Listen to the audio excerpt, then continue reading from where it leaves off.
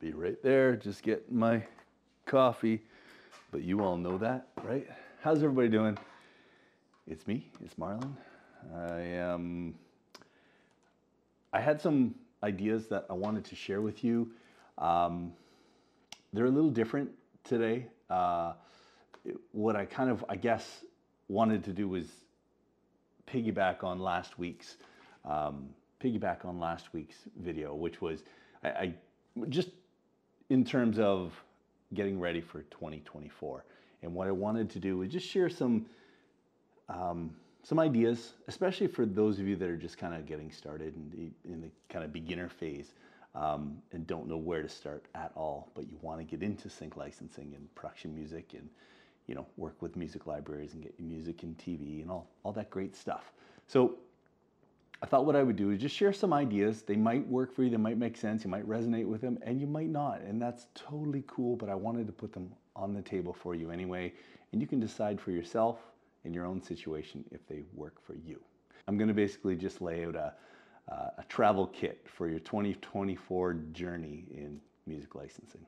Okay, so the first thing I'm going to suggest is before you even research who you're going to pitch to or who you want to work with, the first thing I'm going to suggest is your music.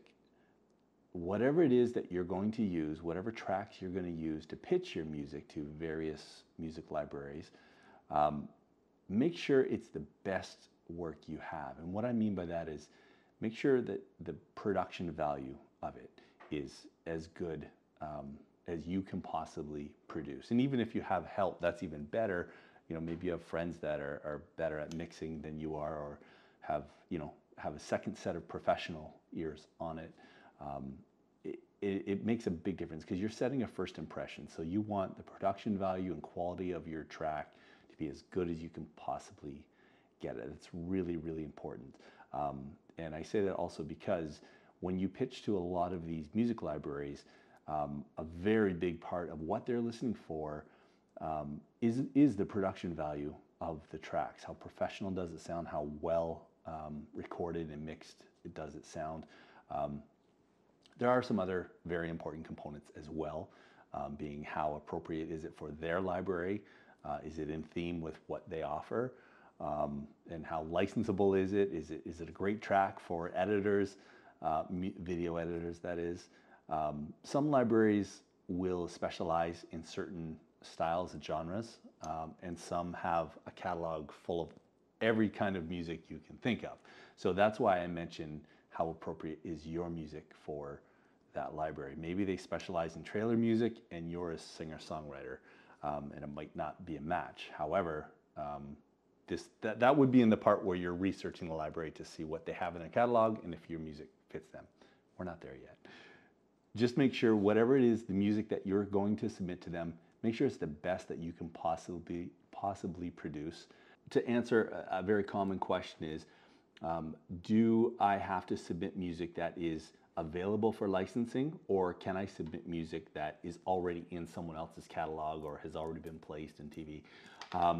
There's a couple answers to that. I guess the basic and broad answer would be, yes, you can submit music to a library that is already placed somewhere else and has already had placements, provided that the music library that you're submitting to doesn't explicitly say the music must be licensable and available. If they say they only want to hear music or only want you to submit music that is available to them so they can basically check it off and run with it, that's a whole different thing. But otherwise, you're showing them what you are capable of, and whether that music's available or not, it's, hey, here's what I got, here's what I'm capable of doing. And then maybe there's a dialogue where you can discuss what you're going to write for that library. Maybe it's something similar to what you submitted, but with some variations or a little different, or maybe they have some tips or requests. So yes, you can submit music in most cases, not all, but in most cases you can submit music that has already been submitted elsewhere. The problem becomes whereas if someone owns that publishing, or if you've signed off that publishing to another library and this library actually wants that track, then no, you can't proceed there, obviously, because you have contracts in place that won't allow that. But I feel like I'm getting a little too far into this. Basically, make sure the best work you have is what you're setting that first impression with. I'm going to stop there. Okay, and the second one is, I said I was going to kind of focus this towards the beginners, but I'm going to break this into two halves. The first one is going to be for beginners, and that is, assuming you don't have any placements, you don't know where to start, you have some music maybe, and you're like, I want to get this music placed, what would I do? Where do I go? The first thing I'm going to suggest is research who and where you're going to submit the music to. And where do you begin? I would suggest Google. I would also suggest Facebook. Try and find some forums. You can use search terms like sync licensing, production music, music libraries. Those are three really great ones that will bring up a ton of resources and various spots you can find information on this. Just use social media. Use Google, use YouTube, Instagram, hashtags. There is so many resources out there now. When I started, there was no resources. There was no YouTube. There was no Facebook. So now it's incredible in that there is so many resources. So use those keywords. Use your various social platforms to find who's talking about what. You'll learn so much diving into these. Some are courses. Some are seminars and master classes and workshops. And whether you have a budget or you don't, it's all out there. Not to say that only free stuff is the best. Like, there is some really great courses out there where people have worked really hard with their experience and knowledge and put together curriculums that are incredible and really, really do give you an advantage and a leg up. And then there's some free stuff out there too. So basically, learn the terminology. Of course, it's going to take time. It's going to take research, but anything worth pursuing is worth putting in the time and effort. So research music libraries, production music, sync licensing, and even if you typed into Google, let's take that a step further. Go to ChatGPT and type in, what are the best libraries of 2023? Music libraries. You can try different keywords and form the question in different ways, and even AI will give you a ton of resources and places that you could potentially submit to. Once you have a list of music libraries that you could potentially want to work with, then you're going to research the hell out of them. And I can't stress this enough. Like, listen to their catalog, listen to what they have.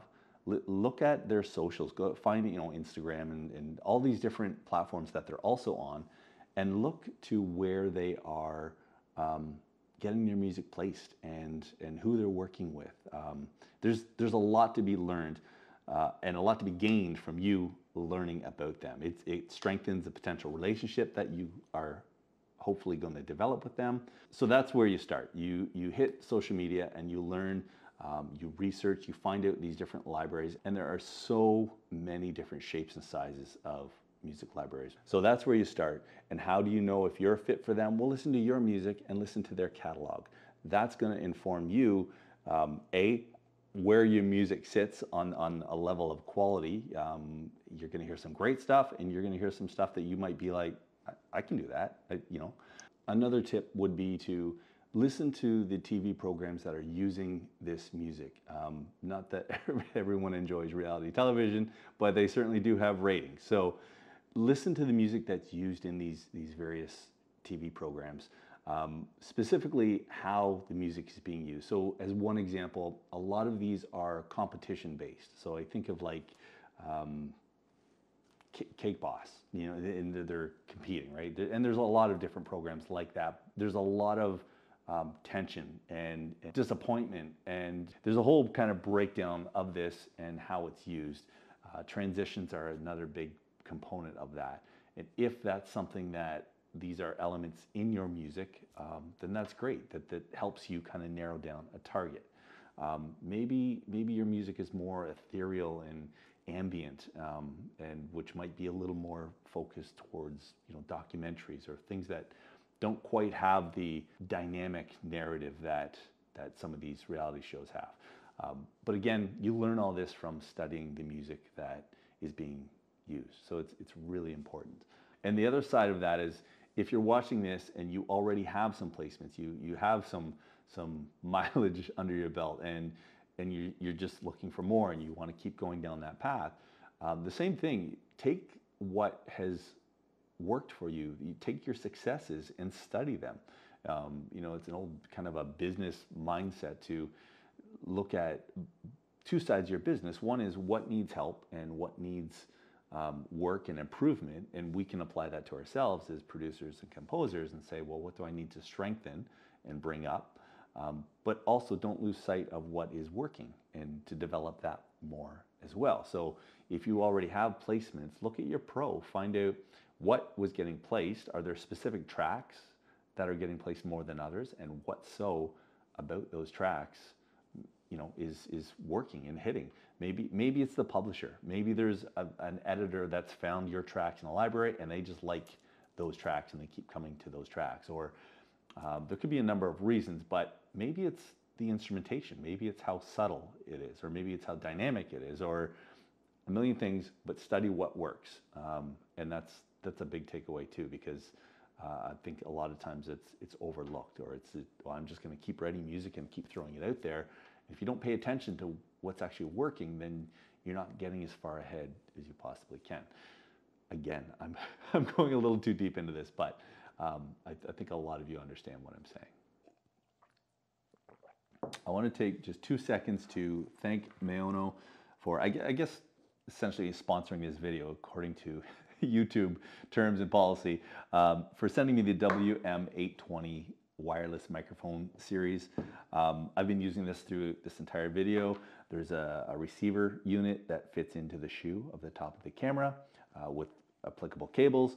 I say that because there's 2 cables. There's one that goes to your phone and there's one that goes for your camera, and they're obviously different jacks. And somebody used the wrong jack, even though they're clearly labeled, and couldn't figure out why it wasn't getting sound.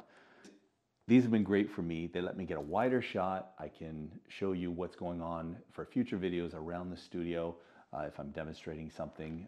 Less cables. It comes with a whole bunch of goodies. There's a pack for carrying it. There's a couple wind screens, wind filters, dead cats, and as well as obviously the charging cables. They'll get 6 hours on one charge. This was on my jeans when I was doing the majority of the video. I have a little lav mic that obviously comes with it. Yeah, and they've been great. There's a volume control on the side of these, so you just set your gain on your camera as well as this, and you're good to go. I'll put a link in the description. You check it out for you. It's not an affiliate link, and you decide yourself. Thank you, Maono, for sending me these, and yeah, let's get back to sync licensing. Again, for those of you just starting out, don't know where you're going, don't know where you're going to start, kind of a productivity tip I might suggest is have somewhat of a schedule.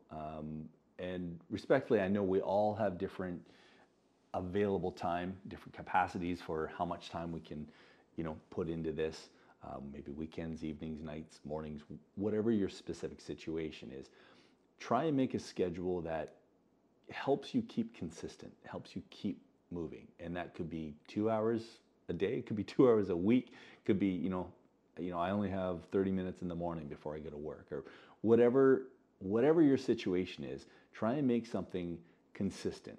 And why I say that is that it helps fuel motivation to be able to see progression and to be able to see that, let's, for example, say you can do an hour a day. Maybe it's 30 minutes in the morning, 30 minutes at night, or an hour straight, whatever it is.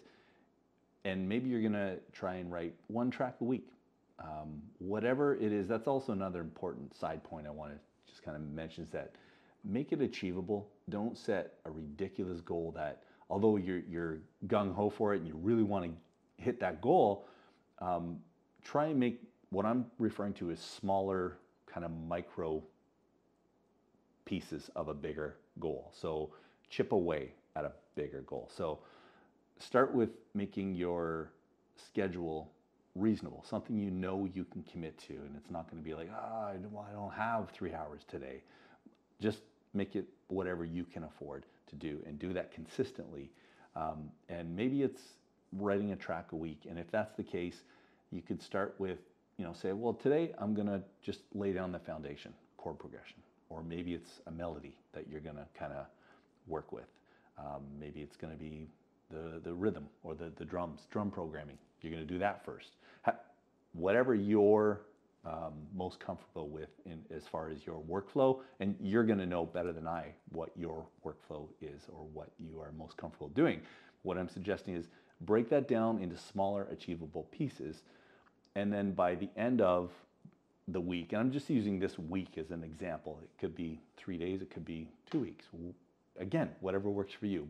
But the point is, make it smaller, achievable pieces. And then by the end, it's, at least for most of us, it feels good to look back and go, yeah, that was a great week. That was a productive week. I hit all my goals and everything that I said I was going to do. So try and make a schedule. If you have to use a calendar, a phone, whatever that is, however you want to schedule that, and stick to it and make those pieces and keep that going. You can have bigger goals, 3 months out, 2 months out, whatever it is, but try and make these smaller achievements and wins, and celebrate them, and motivate yourself with them, and share them too. Throw them on social media. Track drums today, feeling good, onto bass tomorrow, whatever it is. So celebrate those small wins, use that as fuel and motivation to keep going forward. Okay, and this one I think can apply to everybody at every level, and I think it's pretty cool. I often will try this myself, which is try and do things backwards. Rewire your brain. I mean, the neural pathways, you develop habits, you develop muscle memory, and your brain becomes very comfortable in these routines and processes that you follow. Think about doing things differently. Like, force yourself to think about it differently. So as an example, if you're most comfortable with starting with a chord progression, and that's how you write your tracks. You start with a chord progression, then you layer everything on top of that. Try starting with a rhythm.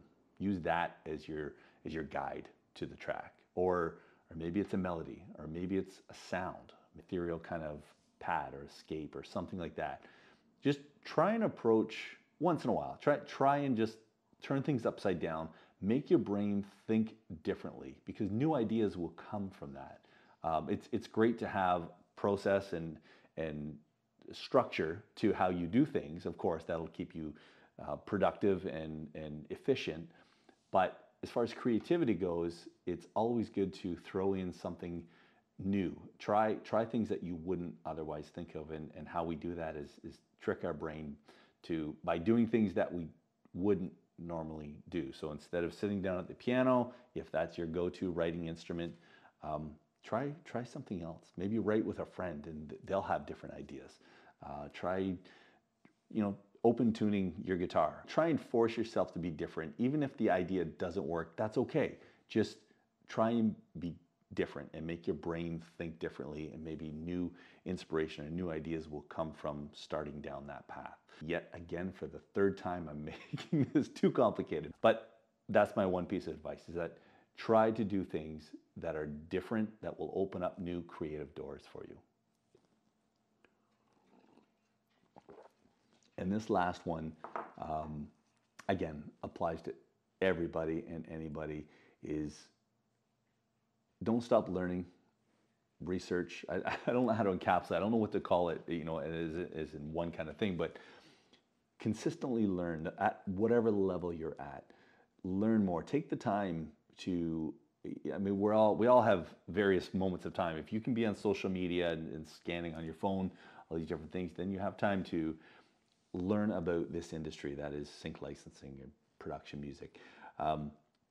Learn the terminology, learn the new trends coming out, learn the new trends in music. What's hot, what's placing. It happens in fashion, and it happens in art, and all different formats and mediums, and obviously it happens in music too. So study what is happening, who's who, what's changing. Try and stay ahead of the curve, or at least informed as to what's happening in the industry. And there's a lot of negativity, a lot of scary things happening as well. But that's change. That's going to happen in any industry.